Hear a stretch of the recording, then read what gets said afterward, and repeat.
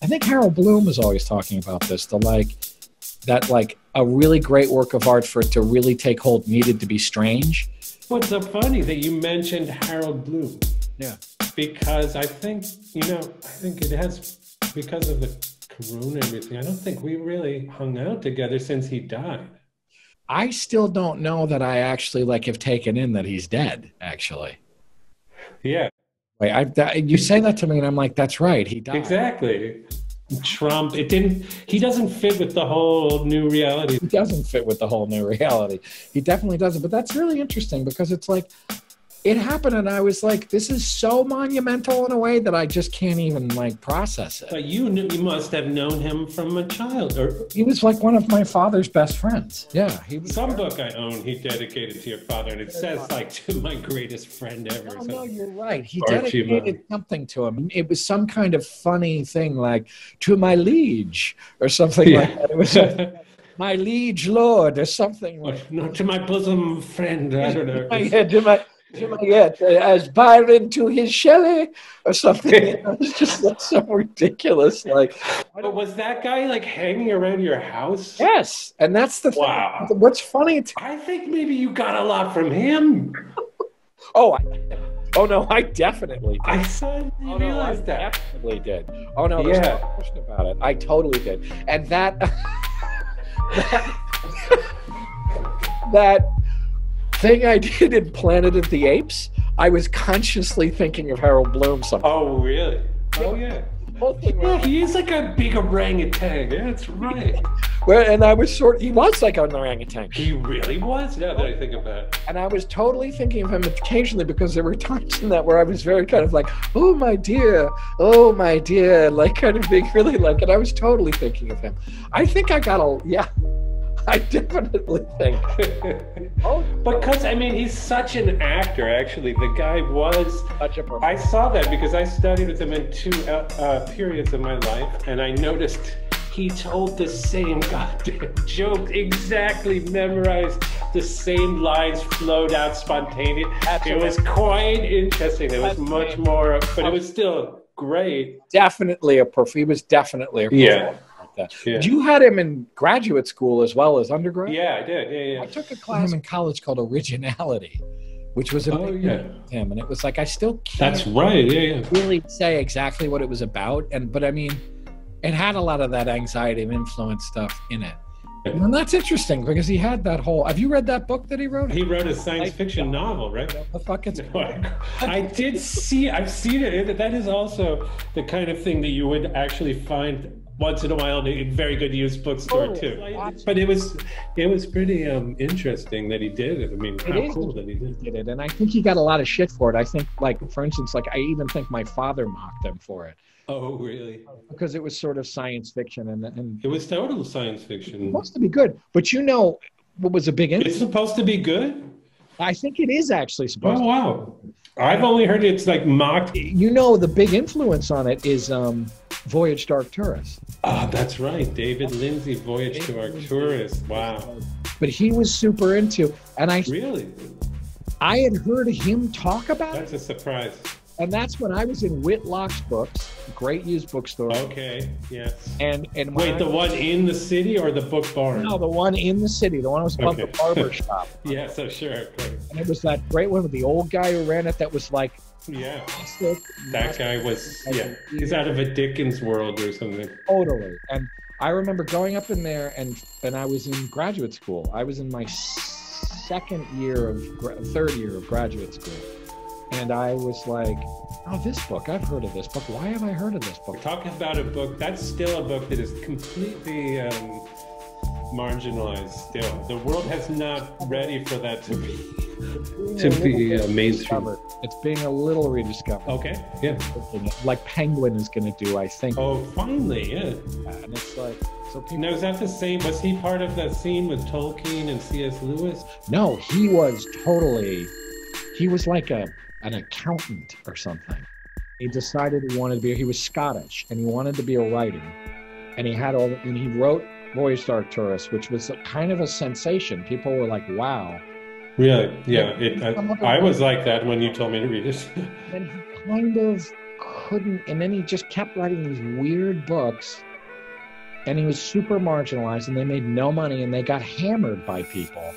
And were the others anything close to the genius really of Arcturus? I've read a bunch of the other ones, and they're really weird. And he died. This I know. He died because he got some kind of, he had like an abscessed tooth that he wouldn't get dealt What a with. nightmare. A voyage to Tartarus. There's a part where there's like a seance at the beginning, right? Yeah. It starts off with this sort of 19th century science fiction. Yeah, right. Seance. Yeah, right. And during that, the man leaves. Is that when he travels to? I can't remember, but somehow. Seance, and something comes from another dimension, but it's not a ghost. It's like a space traveler or something. He figures it out, and then he goes outside and gets caught up with some weird figure who takes him to a rocket, which is a stone tower, but it's a rocket or something. And then he goes to fucking... And all these adventures happen, but then at some weird vision he's having on this other planet, Arcturus, he suddenly is called by someone at a seance, and it's the same seance that he was at, and so well done. He is what shows up. Exactly. He is what shows up at the seance. I've never seen that pulled off more triply in literature. 30s, but he also had the whole thing where there's the creature in it that is like a third sex in it. There's a creature. That's right, yeah. There's a whole like a system of language. With all these different gendered creatures. That's right, gender terms. These different words for what you call them and so on. Way ahead of his time on that one, yeah. The crazy vision at the end where he's back in the tower, and he keeps walking up the tower, and he keeps coming to a circular window, and every time he looks through it, do you remember this? He keeps seeing the weird vision of all the little green, like... Yeah, of course I remember. I remember it's so visual, right? The book, but it's with colors that don't exist. Colors that he can't describe the colors because they don't exist on Earth, and the sounds that don't exist on Earth, and like, but I think I remember reading that Bloom was into it because he saw it as a the whole philosophy of it was essentially Gnostic thing, and that it was all about this kind of, because he has this whole thing where he keeps hearing a heartbeat from the sky, but it's also in him, and it's like this whole weird Gnostic thing. I mean, I wouldn't be surprised if it had some. I mean, because where the hell if it's just some kind of science fictional vision, where the hell did it come from? I don't know, but I mean, I hope there's an explanation. I think that's the thing people talk about with that guy, is that it's like he was like a clearly just some weird ass visionary who was totally like, you know, he had some crazy fucking vision. But it's still quite powerfully done. Like, it's still elegantly done as a novel of that time and that era. It's really, I mean, it's up there with the Olaf Stapleton stuff, which is so great too. It's a great book. But anyway, that was Bloom, and that was because of But you're right. I did know. I mean, I knew Bloom as a little kid. I mean, you know, Bloom would be in our house just to come. And you were probably like on his knee, and he was like, "Oh my child, oh my child, oh my child," and we would call. We had to call him. He would say, "Uncle Harold," and he would call, and he would always just be like, "Is Papa home?" He would call and be like, "Oh, Papa." And like, he was just bizarre. I remember seeing him walking down the middle of the street in the city with his like papers, like just head in the air. Like, I mean, this is at the height late when he was quite well known. You know, the guy was just. Actually, the first time I went to the Shakespeare class I took, I was the first one there. Did I tell you this? Oh no, tell me. There was this man in there, and I didn't know, this was pre-internet, so I mean, I didn't really know who Harold Bloom was. And I was like, why is there a homeless man? I feel sorry for this guy, but I really thought I was like going to have the security was going to come in and take this guy out. And I gradually realized as people came in, and his like eyebrow lifted and a spark in his eye, and he saw some like attractive young student came in. No, I can remember one of the funniest things with him, because it's like I knew him and it was fine. I understood how eccentric he actually was, but I do think you're right. A lot of it was like super cultivated eccentricity. I mean, it was like he would, Yeah, yeah, like, but anyway, it was hard to get into his classes. yeah, yeah. The first class was packed with people, and people wanted to get in, and he would only have a certain amount of people in the class, and people at the end of the class were crowding around him to like talk to him, to try to be like, Right. and I was sort of standing on the edge of it because I hadn't seen him in a long time. And it was like, I hadn't seen him in a while, and I just actually wanted to say hello to him. I was like, if I don't get in the class, whatever. And he saw me, and he goes, oh my darling, oh. And he starts pushing through all these people, and they're all looking at him like, what the fuck?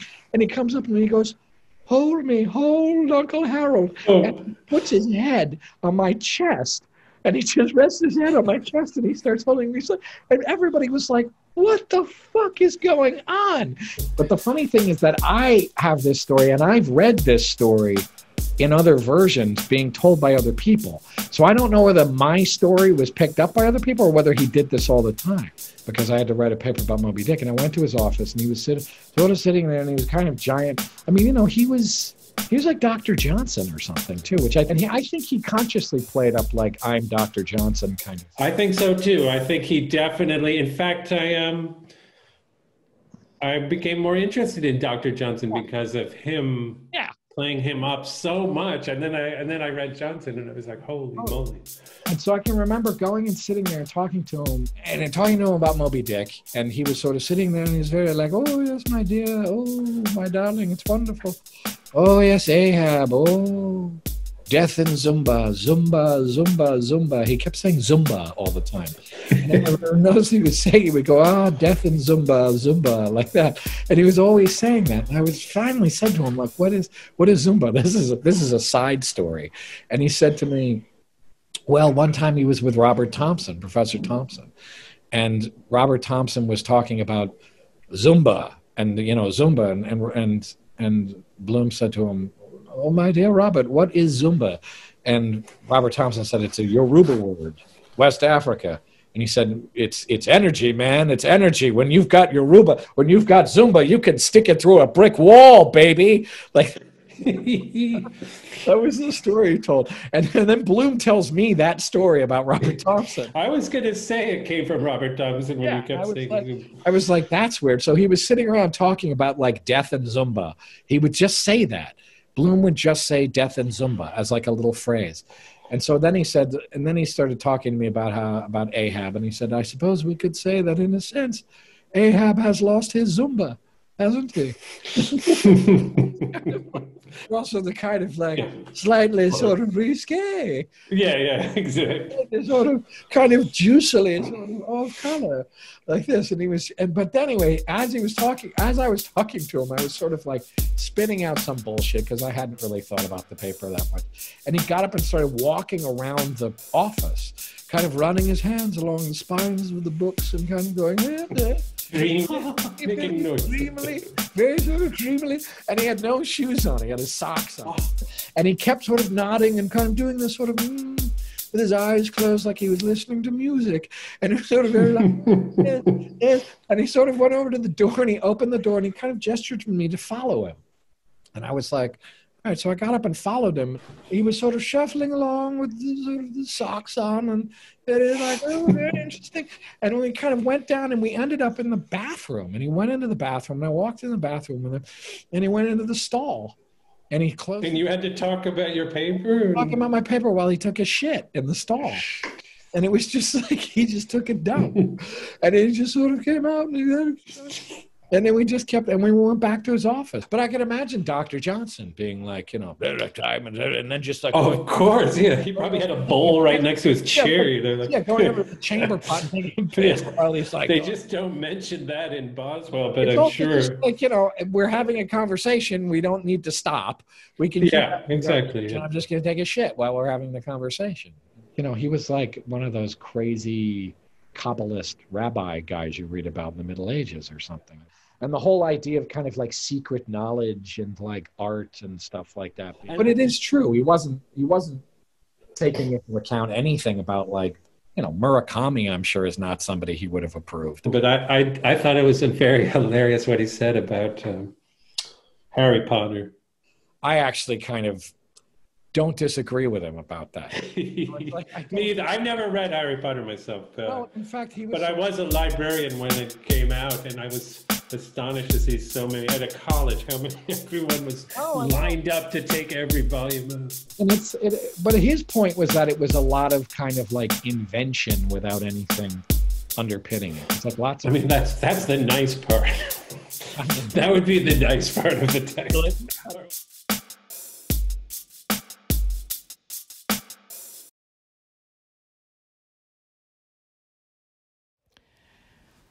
He climbed into the embrasure. His feelings translated themselves into vision, and he saw a sight that caused him to turn pale. A gigantic, self-luminous sphere was hanging in the sky, occupying nearly the whole of it. This sphere was composed entirely of two kinds of active beings. There were a myriad of tiny green corpuscles, varying in size from the very small to the almost indiscernible. They were not green, but he somehow saw them so. They were all striving in one direction, toward himself, toward Muspel, but were too feeble and miniature to make any headway. Their action produced the marching rhythm he had previously felt, but this rhythm was not intrinsic in the corpuscles themselves, but was a consequence of the obstruction they met with. And surrounding these atoms of life and light were far larger whirls of white light, that gyrated hither and thither, carrying the green corpuscles with them wherever they desired. Their whirling motion was accompanied by the waltzing rhythm. It seemed to Nightspore that the green atoms were not only being danced about against their will, but were suffering excruciating shame and degradation in consequence. The larger ones were steadier than the extremely small. A few were even almost stationary, and one was advancing in the direction it wished to go. He turned his back to the window, buried his face in his hands, and searched in the dim recesses of his memory for an explanation of what he had just seen. Nothing came straight, but horror and wrath began to take possession of him. On his way upward to the next window, invisible fingers seemed to be squeezing his heart and twisting it about here and there, but he never dreamed of turning back. His mood was so grim that he did not once permit himself to pause. Such was his physical distress by the time that he had clambered into the recess that for several minutes he could see nothing at all. The world seemed to be spinning around him rapidly. When at last he looked, he saw the same sphere as before, but now all was changed on it. It was a world of rocks, minerals, water, plants, animals, and men. He saw the whole world at one view, yet everything was so magnified that he could not distinguish the smallest details of life. In the interior of every individual, of every aggregate of individuals, of every chemical atom, he clearly perceived the presence of the green corpuscles.